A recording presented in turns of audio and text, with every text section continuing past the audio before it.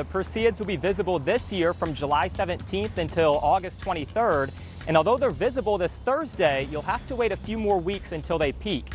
That's on August 12th and August 13th. So at their peak, you'll see up to 50 to 100 meteors per hour. And the Perseids are also known for their fireballs. They're larger explosions of light and color, which makes for an exciting show. Now, the Perseids are best viewed before dawn, but they can be seen as early as 10 in the evening.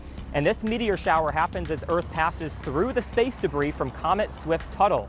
When the debris collides with the Earth's atmosphere, it disintegrates and creates a fiery streak in the sky. Now, if you miss out this year, no need to worry. The Perseids are visible every summer and always peak in mid-August. Now, the best place to view the Perseids is going to be somewhere nice and dark. I will say the one thing hurting us this year is that the moon will be 84% full on August 12th and August 13th. So that means only the brightest meteors will be visible on that night. Now, also, it's a good thing to pack your patience when you're going out to view the Perseids. Don't go out and expect to see a whole bunch of meteors all at once. You'll need to give yourself plenty of time, so pack some snacks if you're heading out.